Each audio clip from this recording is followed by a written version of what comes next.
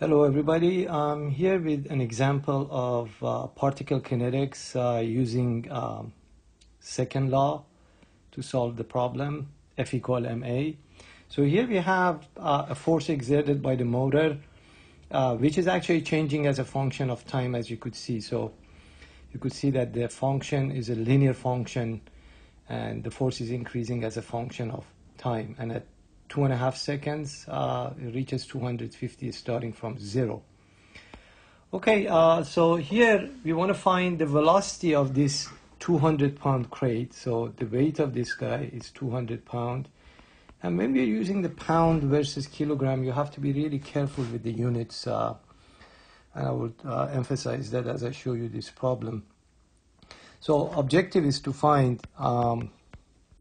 velocity at t equal 2.5 seconds.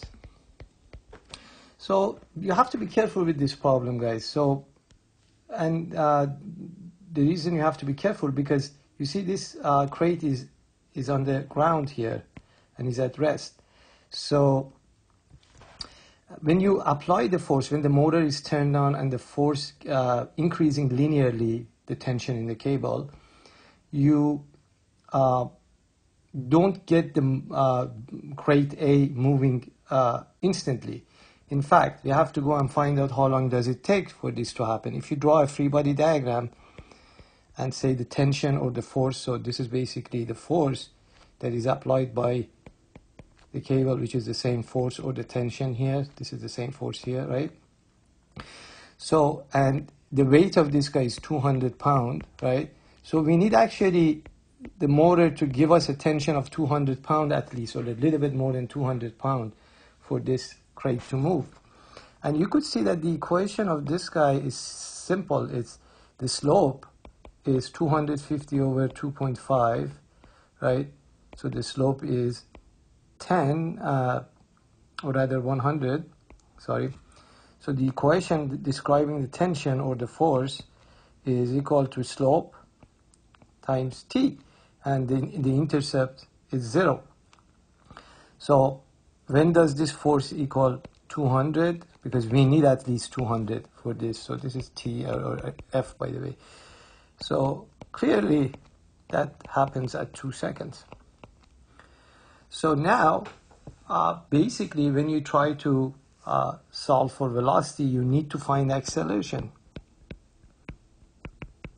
So now if I draw the free body diagram again and call this F or T, whatever, and this is the weight. Be careful now. We say sum of the forces in the y direction equal ma. We pick this to be positive direction, right? So we have F minus 200, right? F minus 200 equal mass. So be careful, guys, here. I'll put it in red. The mass is actually should be converted to slug. So you got to divide it by g, gravitational acceleration, times acceleration. Now, F is what? F is a function of time, guys. F is 100t. It's not a constant, right? So we have 200 over 32.2 times acceleration. So if we go ahead and solve for acceleration in terms of time, or actually it's going to be a function of time, manipulate the equation, in terms of cross multiplication, and then you get 16t minus 32.2. Okay, so this is now your acceleration, which is changing with time. Since acceleration is the derivative of velocity, remember in kinematics, if acceleration is a function of time, you have to integrate acceleration. And actually here we could put the limits of the integral if you want. We know that and the typical mistake, by the way, is that you say at t equals 0, velocity is 0. No, up to 2 seconds, velocity is 0. Okay? And then if you plug in t equal 2.5 here, the question is what is velocity? And if we just do our integration, so the integral of this guy just becomes v minus 0, right? And then the acceleration is 16.1 t minus 32.2 integrate it with respect to t, and evaluate it between 2, not 0. See, that's the catch here. So the typical mistake is that you would put 0 here, and that's wrong.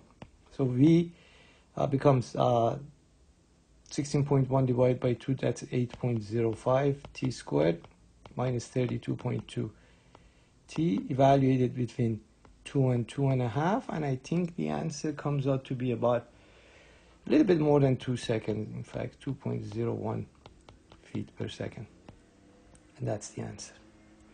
Okay, so you could have a force that is changing with time, and if the force is not large enough to start the motion, you have to figure out at what time the motion starts, and that's very important. And in this case, actually, the motion started at t equal 2 seconds. And then you just go ahead and find acceleration as a function of time, go through the integration process, and solve for velocity. As always, thank you for watching and listening.